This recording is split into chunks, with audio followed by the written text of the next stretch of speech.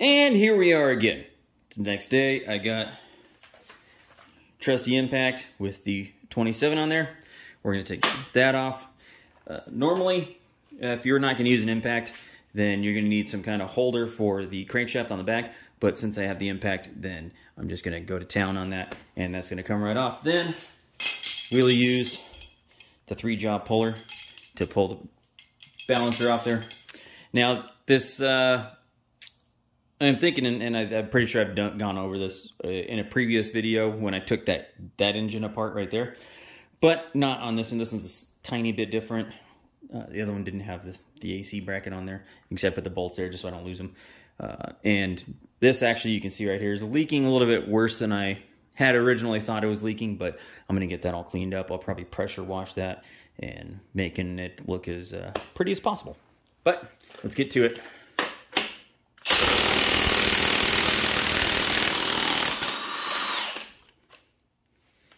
Much easier. Don't lose your shims or your washers. There's 4 washers there.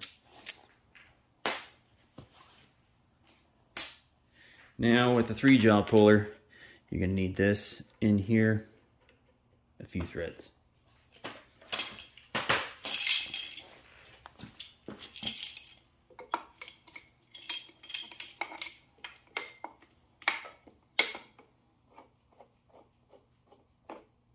Now the other one came off by hand, so hopefully this one is just as easy.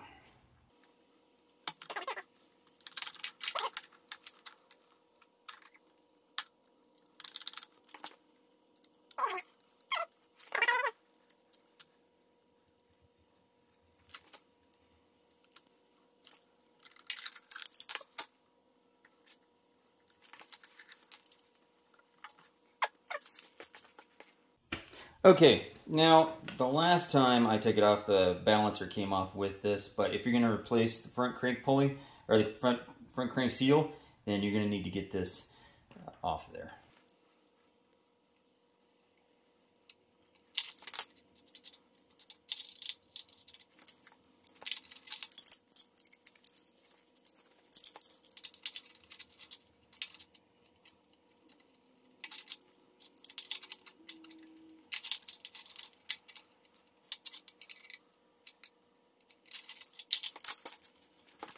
Okay, do yourself a favor, don't do what I did and separate that flange from this, because these are your timing marks right here, and the last thing you want to do is take this off and then get this clocked wrong, and then your timing is going to be way off. You're going to try to set your timing according to your timing marks right here, but your timing's not going to be actually that, because this will be off. So leave that flange right here, attached to this, probably leave the pulley on there, and just take off the big center 27 right there, because the bolt will fit through.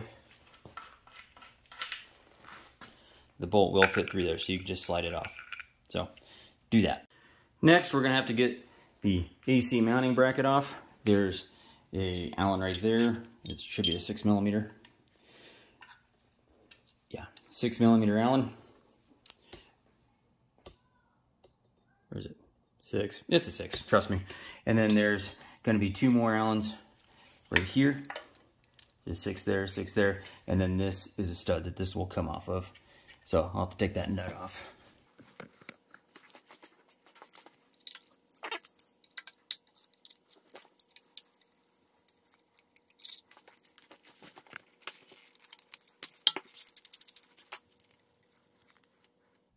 Still stinky.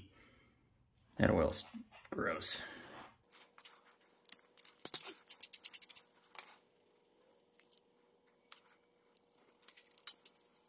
Oh, there's actually another Allen back here behind the front crank sensor. Okay, got that sensor off. In case anybody wants to know, this nut is the metric version of a 5/16. Whatever that is. Probably an 8mm. Didn't have my quarter sockets or ratchet here, so did what I gotta do.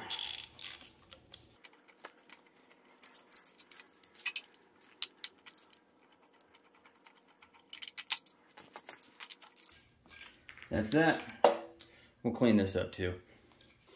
Next, I'm going to take off the lower pan.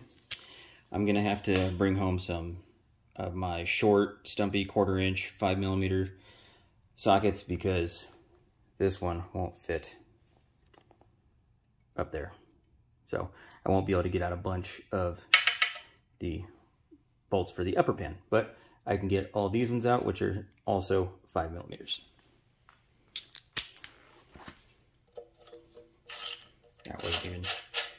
That wasn't even that tight. Maybe that's why it's leaking. Maybe the gasket just settled a ton.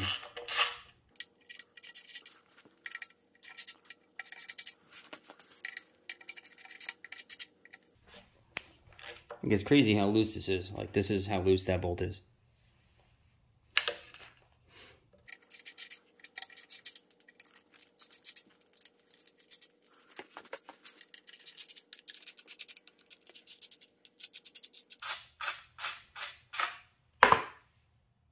Great. Just dropped that bolt in a bucket of freaking oil.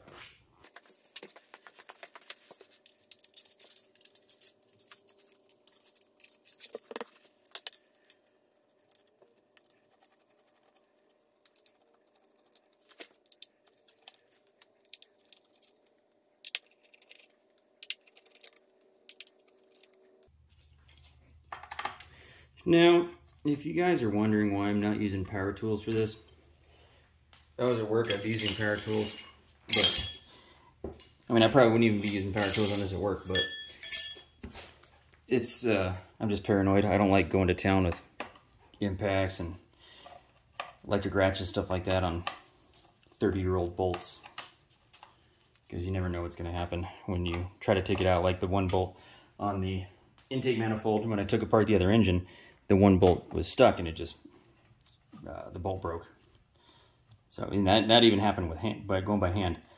So I want to be able to have that bit of discretion whether, hey, I need to stop wrenching on this bolt right now, because you can make your problems a lot worse.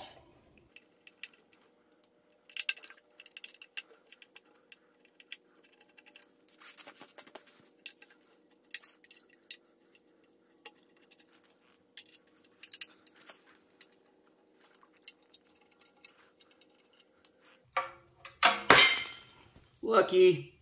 Could have dropped that socket in that bucket of oil too. I'm already gonna have to go fishing for that other bolt.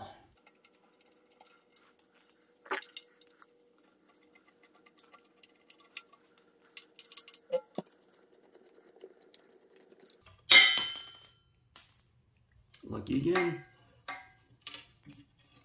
Oh, never mind. Now I have one more bolt.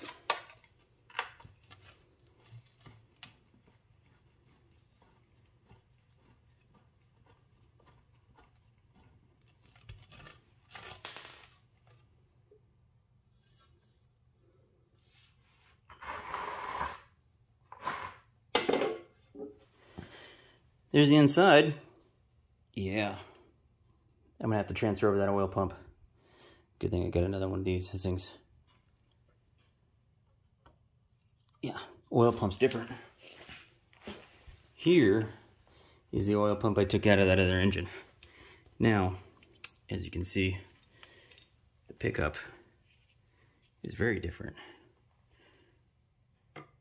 Yep, that one's short. So I'm gonna take this one out. I'm gonna reuse this one.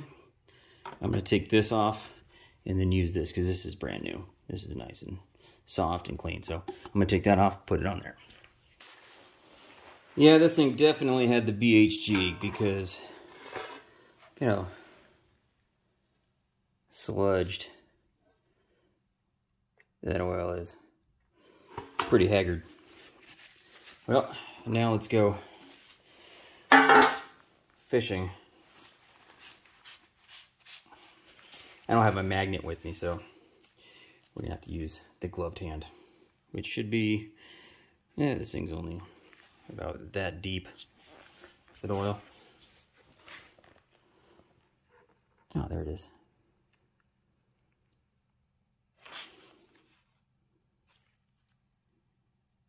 And this one, just in case you're wondering, this is the one that actually holds the one of the trans lines onto the pan, and it goes on, I think it's the second from the front corner on the passenger side. Okay, before I turn this engine back over, you can see how clean this side is. We're gonna do a quick time lapse cleaning that side, because I've only cleaned the one side.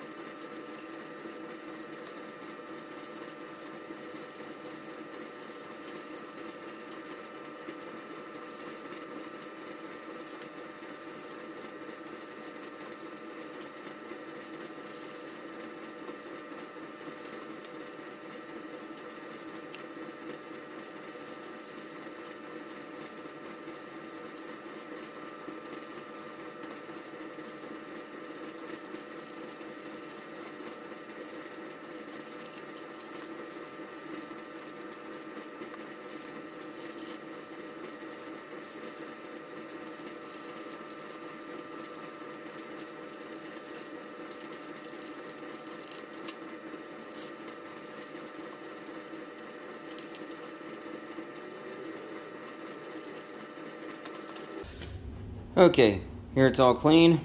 Doesn't look like it, but it's clean, I promise. But one thing you want to pay attention to is your EGR ports.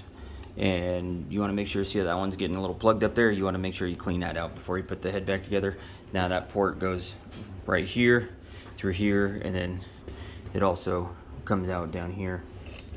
You can see it right down there where the EGR mounts to. But you do want to clean that out to make sure it doesn't get plugged, because that will cause you to fail any emissions tests you might have. Well, it's upside down. Guess it wasn't as empty as I thought it was going to be. I'm going to have to go get some absorbent from the parts store. But here we are. Now I can take the pan off, which I still have an issue because I have that. I have the hood shock, or not the hood shock, the hood support that I have. I have a second one, but the entire top of the engine's on this one, so I don't know where I'm going to set that. It's taller than that space right there, so got to figure out how I'm going to hold that engine up. Side note, heavy stuff like this, always get a helper. Talk about deja vu. It's like we've been here before. Anyways, got the pan off this one. Gonna take the pan off this one, gonna clean it up a bit, stuff like that. Now, I had figured out a way, or I have figured out a way to keep the engine from collapsing when it's on the engine stand when I take out those two bolts right there. So, don't judge me. I'm using a floor jack. Sketchy as hell, but you know what? I don't have any other choice. If you guys remember from the last time I did this, there were a few bolts right here that were quite a little bit difficult to get to, but it doesn't seem to be the case on this one, so should come off pretty easy.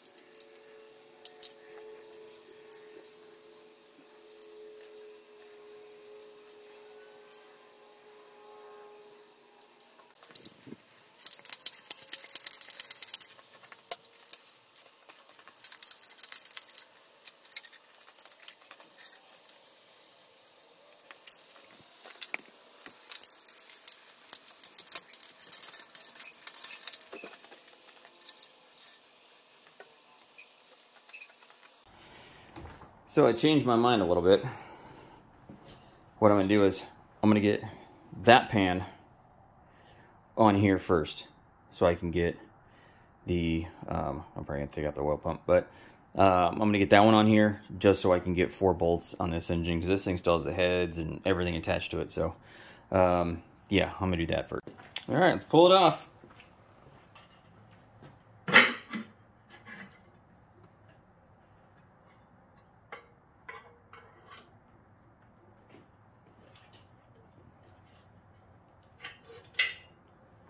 Finally got the dipstick out. So I'm going to go ahead and say that this oil level sender is toast. That seems to have some kind of melted something or other coming out of that hole in the side of it. Maybe some kind of melted plastic or something. I don't know, but good thing I'm replacing it. I'm not going to spend too much time on this because you saw me do it in the last video, but with the oil pan off, the oil pump is a lot easier to get out, especially getting to this bolt right here. This right here is a 13mm bolt right there, 13mm bolt right there also. These are 2/8 for the sender. And this right here is the tensioner. Basically, it's like a big flat spring for the guide for the oil pump chain. So, other than that, just remove those, and that's pretty much it. There's also a 13mm bolt right here, as you can see. So, take that one out also. One thing I wanted to show you real quick is checking the oil pump. I have the gear on here. You can see that it moves nice and smoothly. I don't feel any grinding, anything like that. Feels really good. And if I can get the sound on there for you, it actually makes a sucking sound.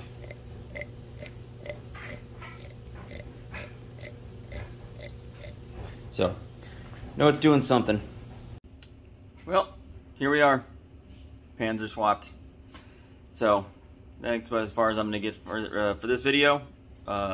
Next video, we're going to start putting the engine back together. So, I wanted to get this far because I wanted to get the bolts back in the bell housings of both of these ones. So now I can flip this engine back over, do other things if I want to put the heads on. The front timing cover, or the front cover is going to be next.